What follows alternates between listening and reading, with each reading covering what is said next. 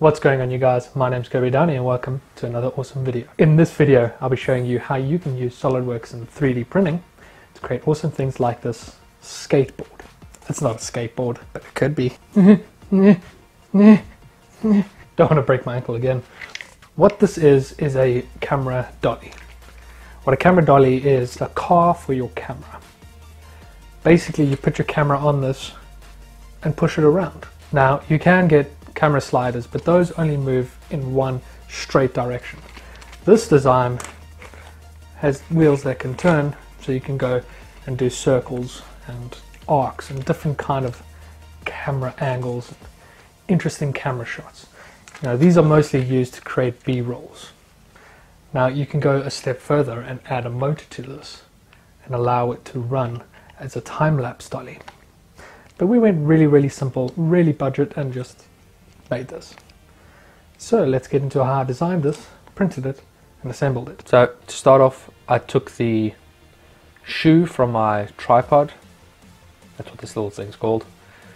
I then used a vernier caliper to take down some of the measurements.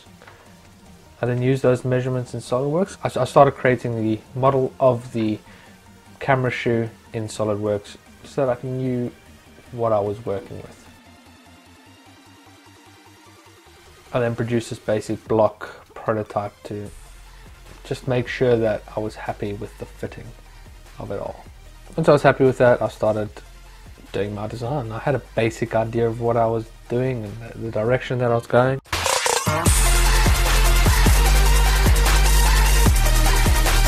I created these two gears. The idea of them was to interlock with each other so that the wheels would be perfectly mirrored.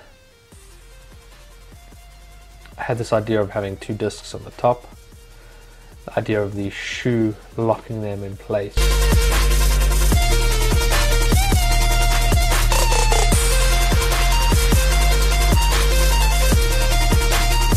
I did actually print this design, and it turned out that it didn't work too well as the tolerances were too loose, and I wasn't able to create high enough tolerances to make them work properly.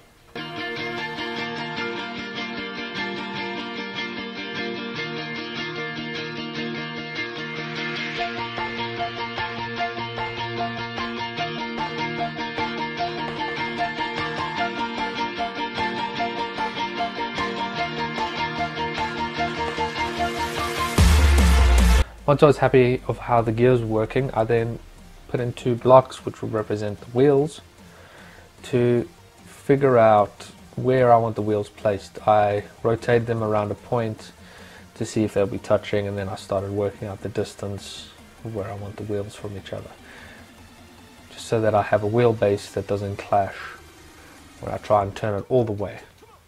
I want it really tight.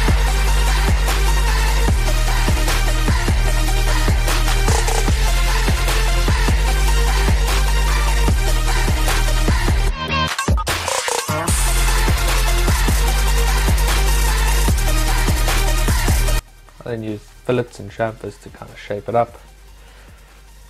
This is the second design that you see here. After I tested it out, I realized those larger top discs weren't going to work, so I created some smaller ones, and then I put a slot and a key in the bottom of it that the gears would fit on, so that the gears would have a lot more strength because they were just wobbling around way too much.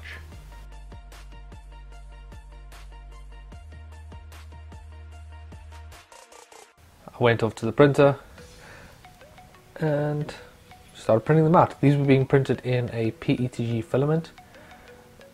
It's a filament I really like the color of, but doing complex designs that require overhangs and supports and high tolerances, I found that the material is really not good for this. It couldn't really achieve the bridges or the gaps that I was trying to get with this design.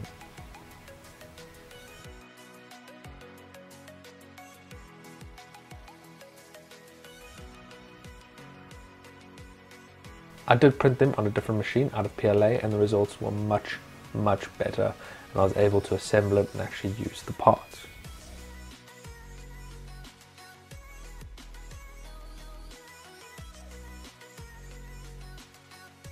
As you can see, these are the PLA parts, the new design. And it was time to assemble. You can see how the slot that I created allowed me to keep the gears in place without having to use the top lock.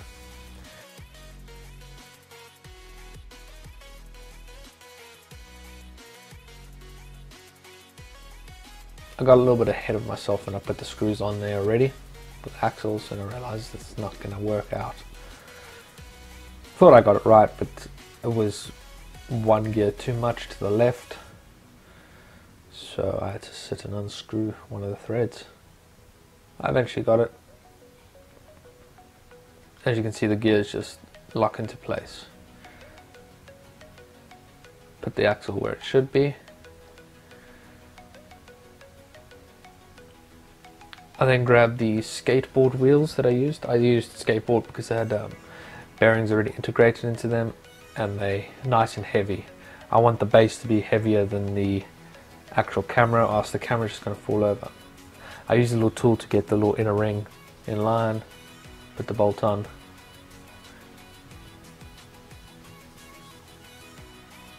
and did the other wheels.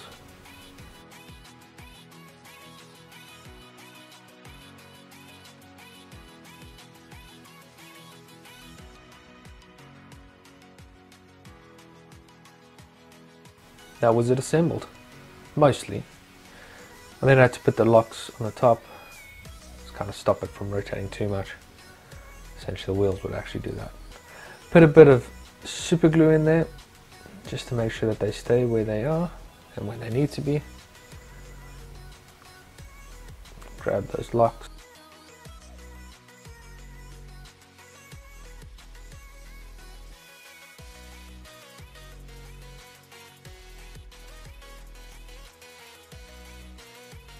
I then turned it over on itself so that the weight of it can keep it in place. Once the glue was dried, cleared away some of my tools and got the camera to slide on.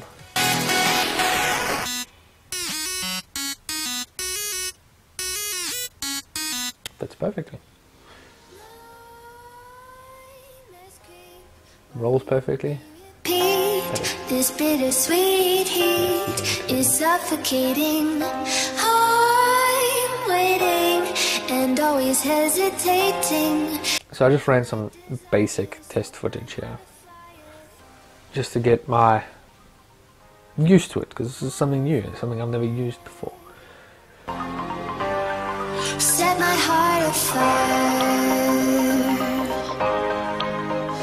Yeah. Tried different wheels and tried to figure out what it would look like.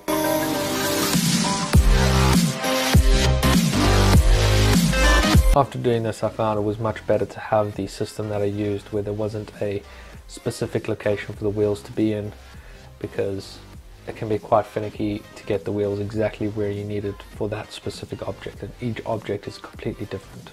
So it works out in the end, which is fantastic. Yay me!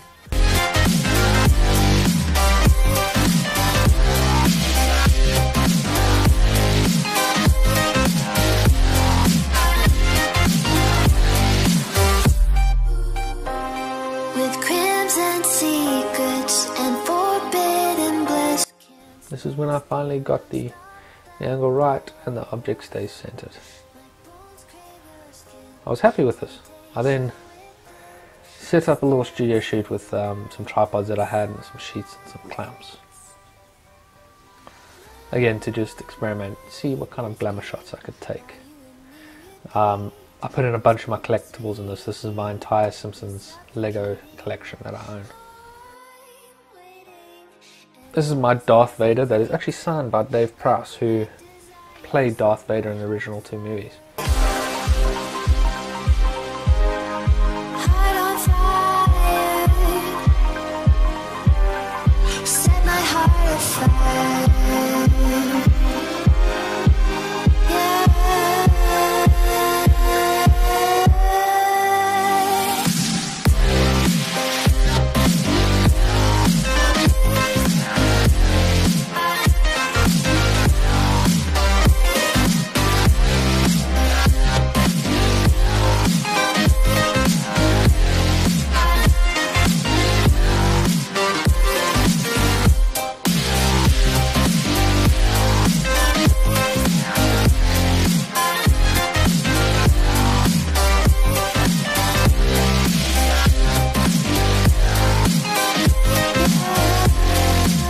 So this camera dolly just allows you to get some really cool shots that can be used to show off objects or can be used as B-roll above your main feed.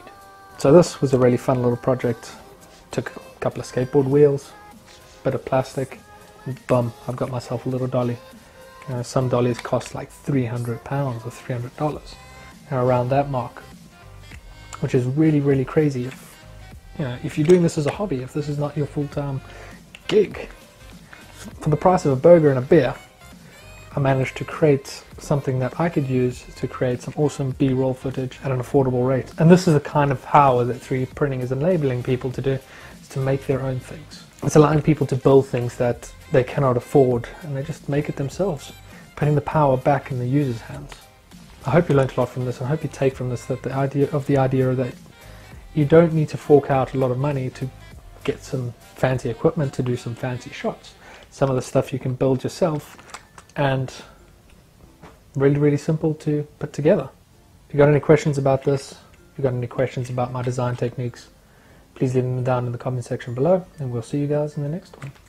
Whee! Yeah, I'm not breaking my ankle for this. Or could I?